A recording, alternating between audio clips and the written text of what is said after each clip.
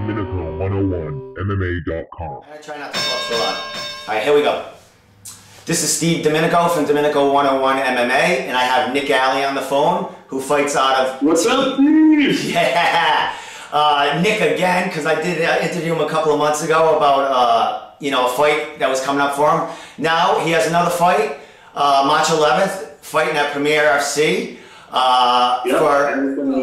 Agawam, Mass. A great card. A bunch of TeamLink guys fighting on it from around all New England. And Nick happens to be one of the professionals fighting on there from the TeamLink crew. So, Nick, welcome to the show. How you feeling, buddy? Oh, dude, feeling awesome, man. We just got done with kick-ass fighters training. Been bringing guys in the whole camp from all around New England, so it's been a good time. Nice. You're getting looks now. You're getting some different looks from a bunch of people now, correct? Yeah, man. I always try to branch out. We keep the circle small. We have a few people that we bring in. You know what I mean? But they always travel too, and they're good guys. So, we like to cross train, but we do our own thing up here too. Awesome. Yeah, when I was up there interviewing you last time, you did have a couple of guys there that were. One was mainly a boxer, but he was getting in some Muay Thai drilling in with you guys and some jiu-jitsu. So yeah, you got guys coming in. He's actually he's a D1 wrestler too, believe it or not. Oh, is that right?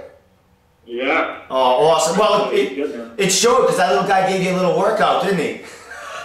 Yeah, man. He's kick-ass. You just came off a win back in January, the beginning of January, where you had an incredible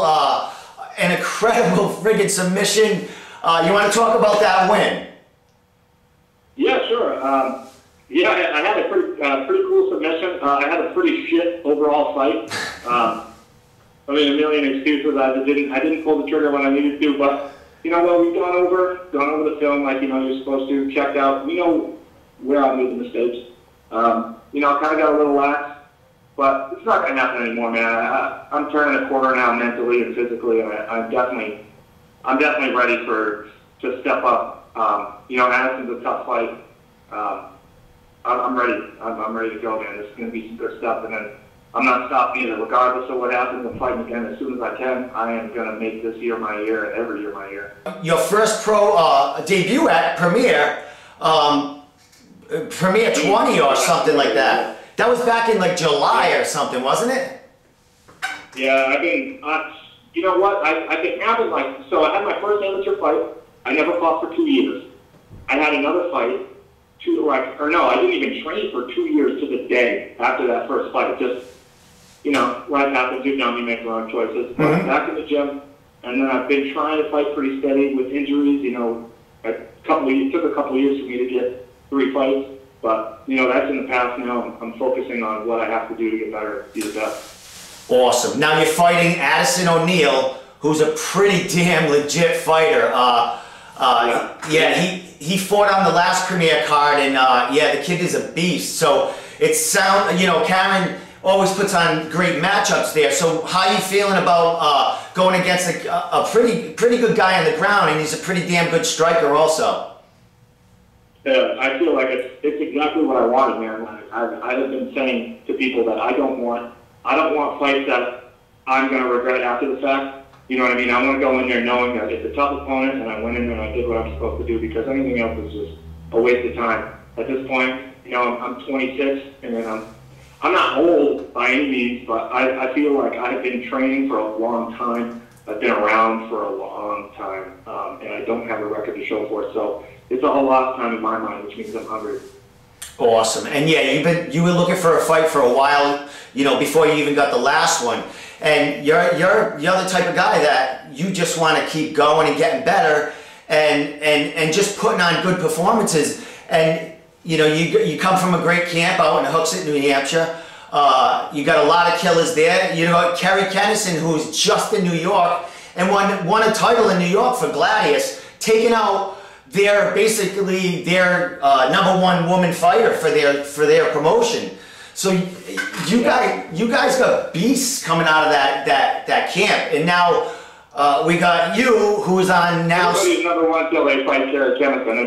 That's the thing I keep hearing. Everybody's the best till they fight Kerry and then they lose. Yeah, exactly. They overlook her or just, but that girl can smother you and take you right out of your game, and you want to stand up with her, she'll do that too. But you want to go for a takedown, she'll jump there with you. She don't mind.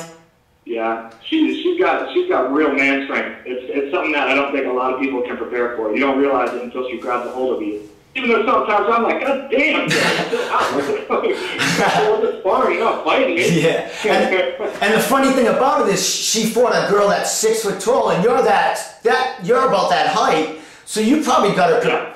She probably trained a little bit with you heading into that fight. Yeah. Me and Carrie are close training partners. She's just good people, you know what I mean? She's one of the people that you keep around, regardless of even if she fought somebody that's 2 feet tall. We train well together, and we both have a good attitude about it. So I would say that we're friends in and outside of the gym anyway. Excellent. Like your whole camp's like that also. Now, Nick. Yeah, you gotta be family. This is a too committed sport to be wishy-washy and not family, you know what I mean? Exactly. When you're in the cage, you're by yourself, but out of that cage, you need that support that, gives you the balls to be in that friggin' cage, you know what I mean?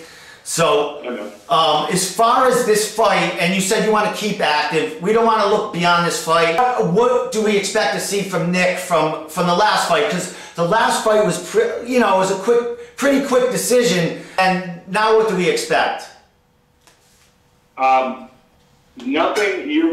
Everything in that last fight, I'm upset from the second I walked into that cage up until I got the submission. Everything about that fight was not how I like to do things. I was happy with the way that I was composed. There was a few situations where he kind of pulled me off the cage, and I was like, "Well, it is what it is." But I gotta take a punch here to get back up to where I need to be. So I'm very happy with my composure in there. It felt like I've been in there a million times, even though it was my second fight. But as far as everything else, it's totally different.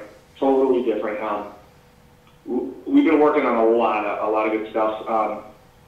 A lot of striking related things. So overall, man, the way I look at it is I'm gonna be the best someday. So I'm gonna get better at everything, man. I'm gonna get better at everything. Awesome, Nick. And we talk, on social media, and every time I talk to you, you tell me I'm gonna be a UFC champion someday. I'm gonna be a UFC champion someday. And all you do, you need the fights, and you're getting them now. You're starting to, your name's starting to get there. And we talked about it, how you just need a couple of fights to show your shit and show that you're legit as a professional fighter at the 170 welterweight.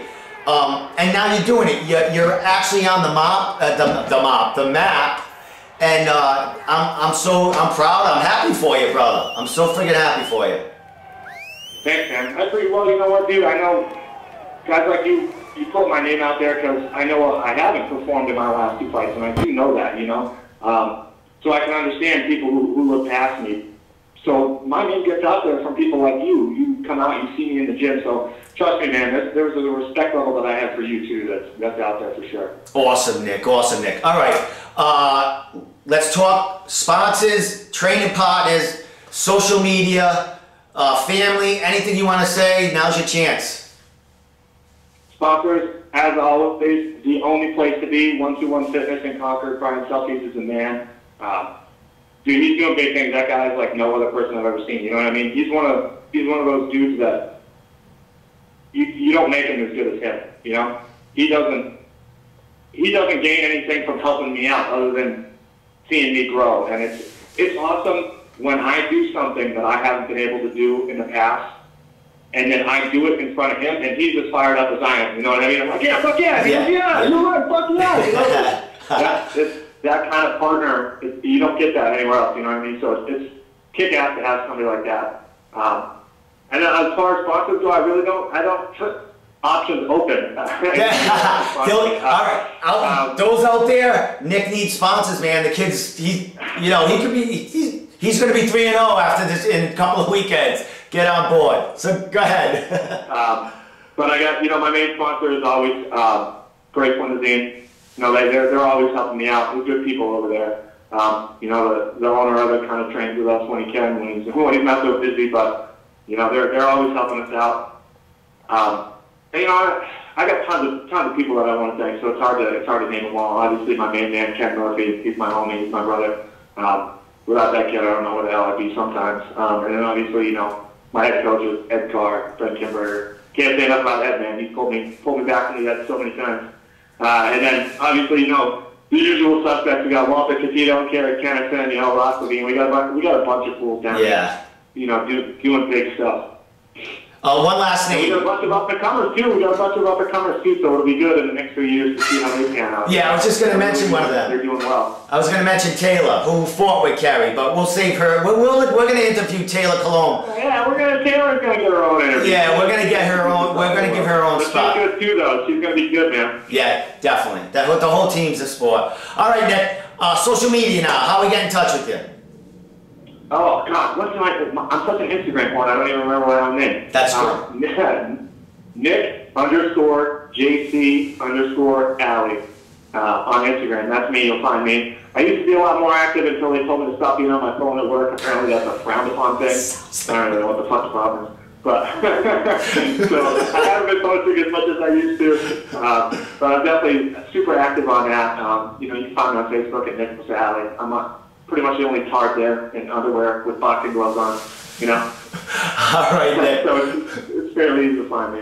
All right, my friend. That's Nick Alley. He's fighting March 11th, Premier FC 22 in Agawam, Mass. He's fighting Addison O'Neill, a really good fighter from New England. Nick, 2-0, going for a third win. And, you know, he's off to a great professional career. So, Nick, thank you for coming on, and I'll see you in 2 weeks, brother. Yeah, definitely, man. I appreciate it. All right.